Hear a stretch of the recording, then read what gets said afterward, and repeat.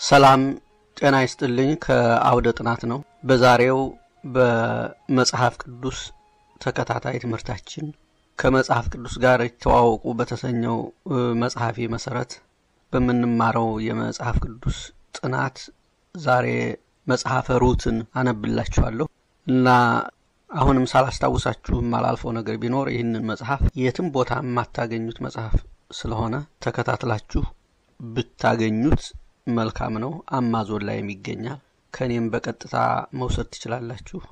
ወደ ኢትዮጵያም እንዲላክላችሁ ከፈለጋችሁ ማዘዝ ትችላላችሁ እየተመዘገባችሁ ማለት ነው። እኔ መጽሐፉ ላይ ማነብላችሁ ዋቢ መጽሐፍትን ማስረጃዎችን አያጠቃልልም። መጽሐፉን ብታገኙ ግን ለእያንዳንዱ ጽሑፍ ማስረጃ አለው። ያን ሁሉ እዚህ ለመጥቀስ አንደኛ ጊዜውን በቂ አይደለም፣ ሁለተኛ ደግሞ አይመችም።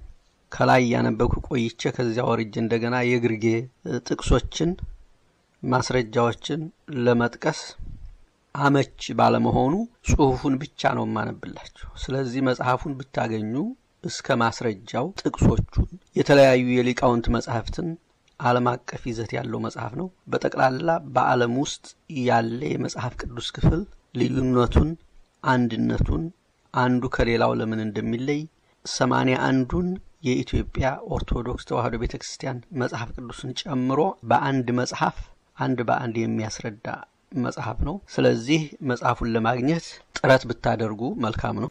እሺ እንግዲህ ዛሬ እንደነገርኳችሁ መጽሐፈ ሩት ነው የምንማረው። መጽሐፈ ሩት የመጽሐፉ ጸሐፊ የተጻፈበት ዘመንና ቦታ ስለ ጸሐፊው በቀጥታ የተጻፈ መረጃ የለም። አንዳንድ ምሁራን ግን ነብዩ ሳሙኤል እንደጻፈው ይናገራሉ። ከ1010 እስከ 970 ቅድመ ክርስቶስ ይገዛ የነበረው የታላቁ ንጉስ የዳዊት አያት ሩት በተቀራራቢ ግምት በ1100 ከክርስቶስ በፊት እንደነበረች ስለሚገመት በዚሁ ዘመን ተጽፎ ይሆናል ተብሎ ይገመታል። ሩትና ኑሃሚን ይኖሩ የነበሩት በቤተልሔም ሲሆን በኋላ ንጉሱ ዳዊትና መድኃኒታችን ኢየሱስ ክርስቶስ የተወለደበት ቦታ ነው። የመጽሐፉ ፍሬ ሐሳብ ባጭሩ ታማኝ የሆነችው የኑሃሚን የልጇ ሚስት ሩት የእግዚአብሔርን ታማኝነት ፍቅርና በሕዝቡ ላይ ያለውን ርህራሄ ቁልጭ አድርጋ ታሳያለች። የመጽሐፉ ጠቅላላ ይዘት ባጭር ትንታኔ ከአሕዛብ ወገን የሆነች ሩት እስራኤላዊን አግብታ ከአሕዛብ ወገን የሆነች ሩት እስራኤላዊን አገባች። ሁሉም የቤተሰቡ ወንዶች በሞቱ ጊዜ ሩት ለባሏ እናት ለኑሃሚን አብራ በመኖር ታማኝነቷን አሳየቻት። ቃርሚያ የለቀመች ምግብ በማዘጋጀትም ረዳቻት። ሩት በባለጸጋው በቦኤዝ እርሻ ቃርሚያ ስትለቅም በቦኤዝ አይን ገባችና ቦኤዝ ትኩረትን ሰጣት።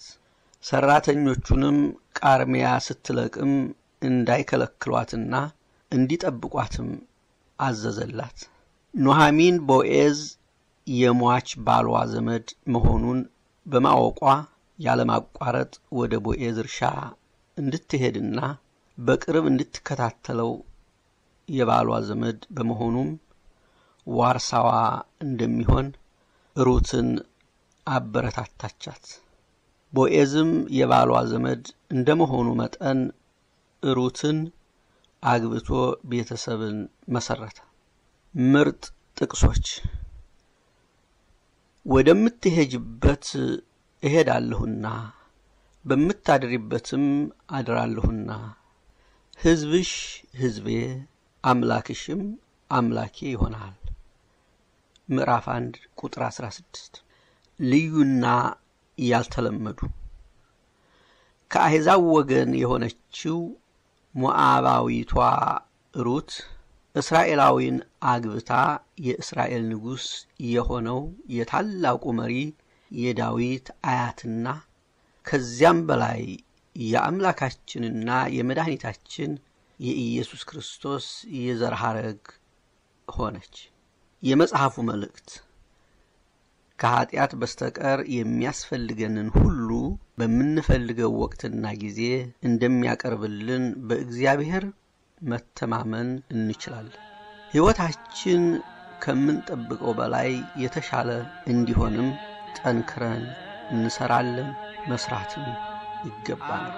ልዑል አምላክ ማስተዋሉን ያድል።